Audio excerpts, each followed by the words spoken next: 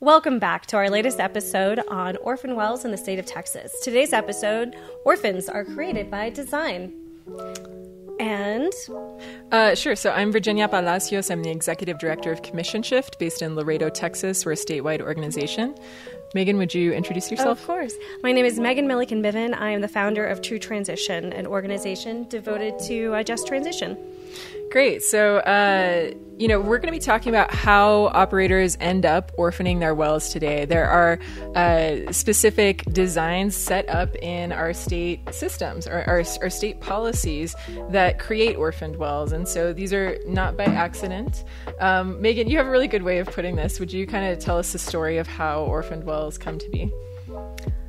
Well, this is kind of getting back to our first episode, the mystery of the orphan well. And people think of it kind of like, oh, look, there's a little orphan well in a basket on the footstep of the Railroad Commission of Texas. Like, how did this little bundle of joy... Swaddled in a blanket come to be? Well, it's intentional. And it starts first at a permit to drill. Who gets to profit from the resources of the state of Texas? What is that threshold?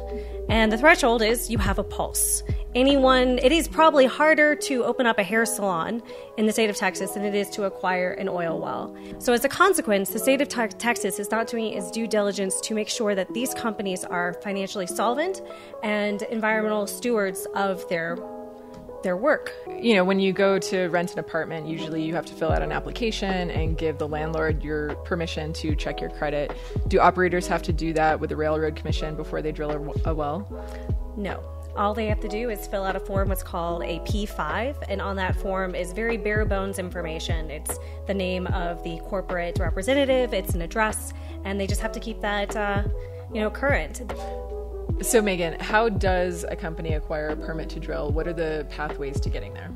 So there's two basic ways. There's an application for a permit to drill, and it's a new well. And at that point, it could just be any company. And then there's lease transfers. So a company sells an existing well to another company.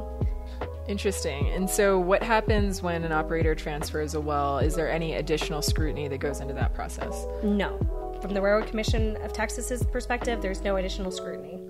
I think there's some required bonding that's required of the new operator, but beyond whether they're evaluating if that company is financially solvent, if they're capable of plugging that well, whether they're capable of operating that well in a responsible manner, they don't do any of that kind of check. Okay, and so it sounds like what you're saying is the Railroad Commission should be examining whether a company is financially solvent. What do you mean when you say financially solvent? What would a regulator look at if they were going to determine that a company is financially solvent before they drill? Sure. Do they have enough cash on hand? Do they have enough to plug their wells? That's basically it. Can they actually afford to do that? Okay. And so same thing when you're transferring a well, is that the recommendation? So a transfer of a lease of a well is particularly insidious because think of a well as, a straw in the earth, and there's a resource that we sell in a global market. It has value. And so I think of a large operator, they sell that well to a small company. And when they typically sell that well is when the remaining production doesn't justify the cost of the remaining, people being out there to service it. It's almost depleted. And the remaining production, the remaining oil or gas in that well no longer can fund the actual decommissioning, plugging, and abandonment of that well. So it's actually the most dangerous and riskiest time. And that is an opportunity for the Railroad Commission of Texas to actually evaluate, who is acquiring this well? Are they actually capable of funding its decommissioning, which is coming sooner than later? Or are they just looting the dregs?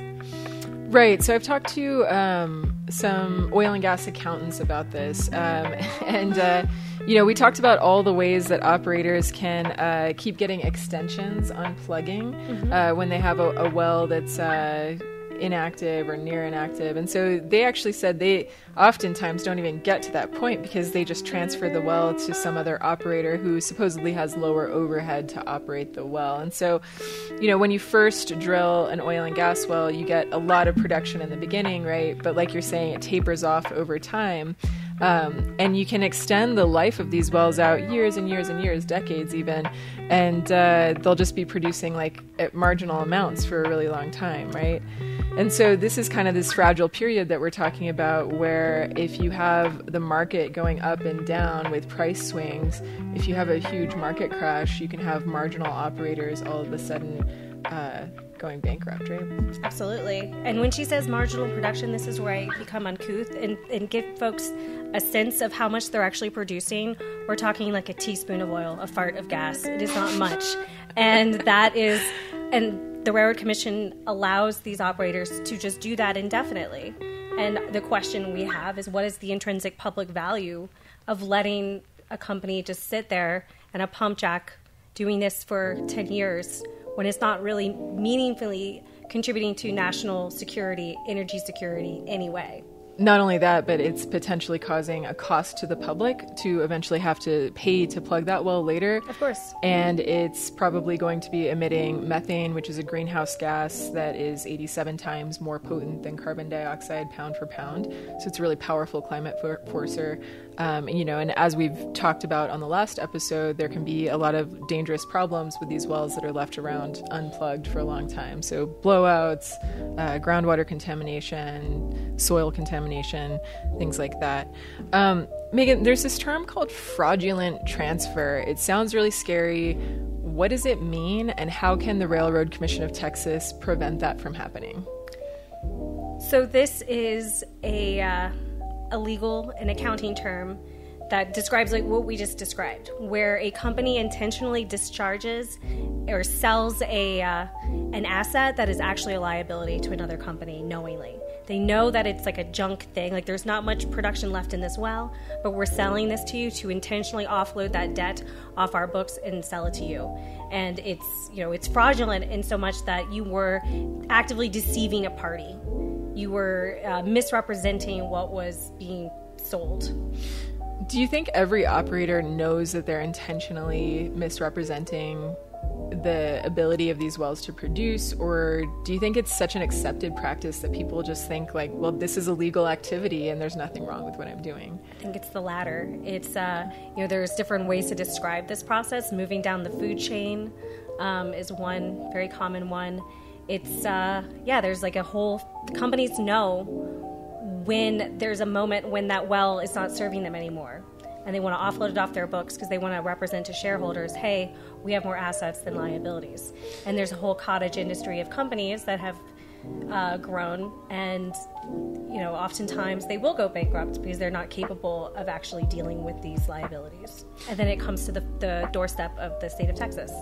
So you said something about investors. So it sounds like companies are offloading these assets so they can look like they're more profitable than they would have been if they had actually cleaned up after themselves.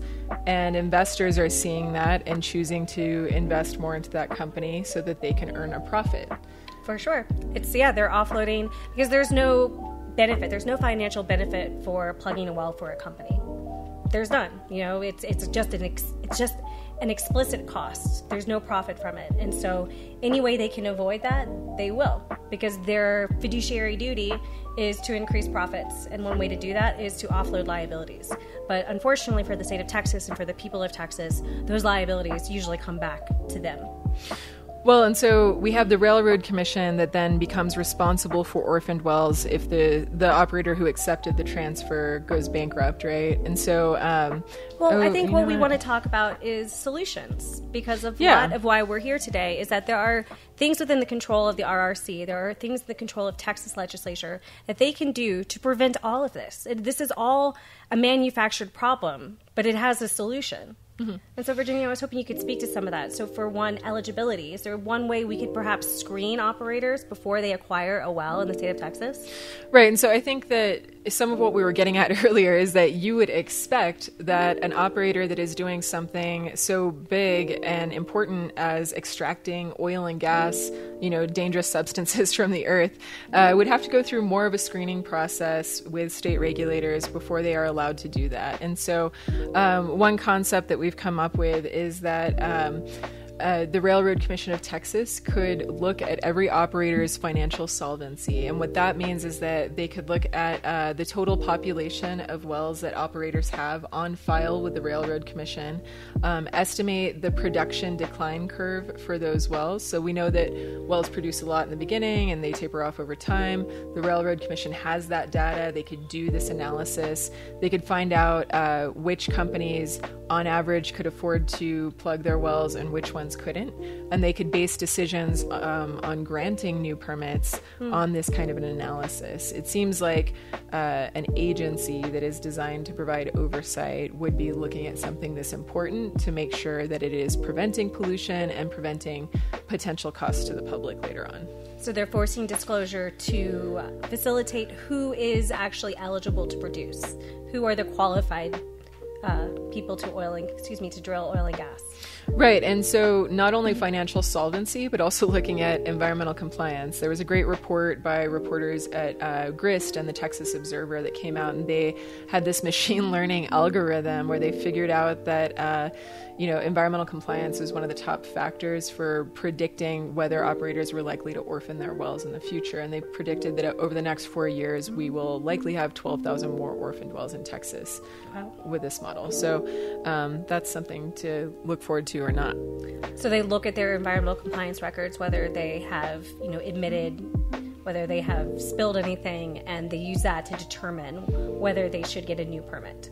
Right. It's not like the Railroad Commission is coming into this with no information. They are the agency that has all of the data, and they can start to do this kind of analysis to make sure that they're giving operators the ability to drill who have actually shown to be good operators. So that would probably reduce the pool of eligible operators or force bad actors to get into compliance. Yeah, exactly. Sounds like a win-win. Okay, so on the next episode, we are going to be talking about how operators can make sure that they have enough money to plug their orphaned wells. And so we're going to be talking bonding, financial assurance, trust funds. It's going to be good. Yeah. Bonding's out. Trust funds are in. Stay tuned.